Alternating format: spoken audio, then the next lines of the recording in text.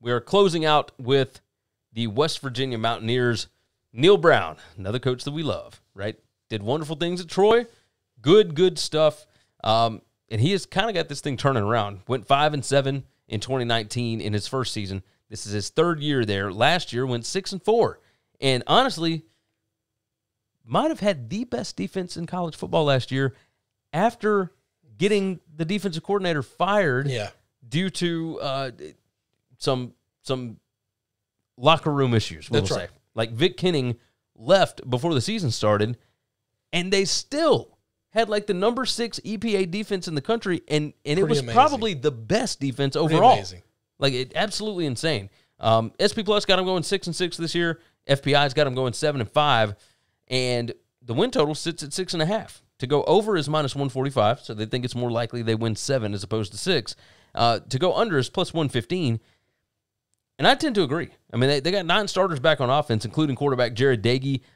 Running back Letty Brown is back. All their skill players are back. Only 3 offensive line starters back, but they got dudes. Like, they'll be all right. This is probably going to be Neil Brown's best offense in Morgantown.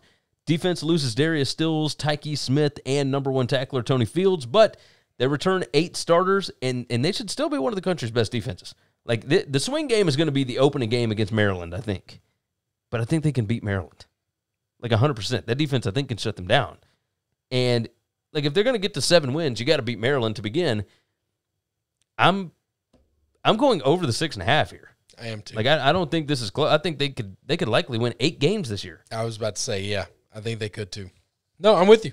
I think agreed on everything? I don't think. Hang on. No, we didn't agree on everything. I don't think. You think Maryland is a swing game? I think they beat Maryland pretty good. The swing game to me is Vautech. Yeah, okay. But I also think they beat Vautech. I think they're a better team than Vautech. As bad as I want Justin Fuente to be something, he just hasn't been. Yeah. Yeah, no, you're 100% right. So I think the over 6.5 is my play. It's your play as well.